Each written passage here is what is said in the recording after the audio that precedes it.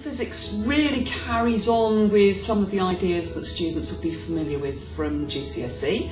It's all about how the world works and why do things behave as they do. So we're looking at forces and how they interact with objects, electric and magnetic fields and the effect that they have, gravity, what that's all about, what's going on there.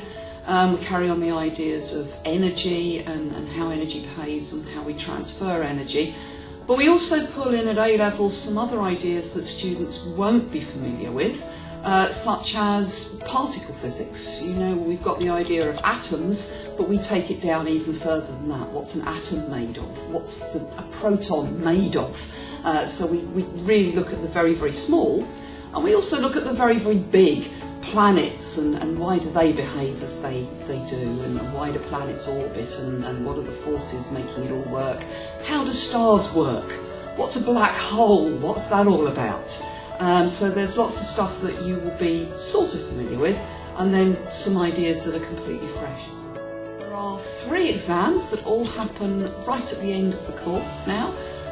The first one will be mainly stuff that you do during year 1, with a little bit of the year 2 work tacked on.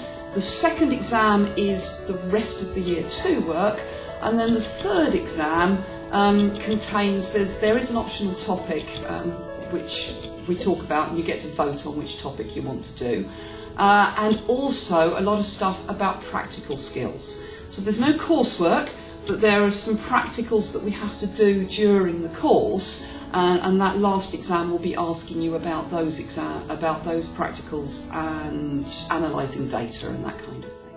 So a lot of our students go on to study physics, but any form of engineering, physics will get you into that as well. So that's about how things work, again, taking that further. But that's not the only field. We've got it's very well regarded in the city, for example. A lot of physicists go on into finance and banking and the stock exchange, that sort of thing. Law, legal circles, again, like physics because of the problem-solving aspects of it. So science, engineering, but that's not all. There are a very wide range of possibilities.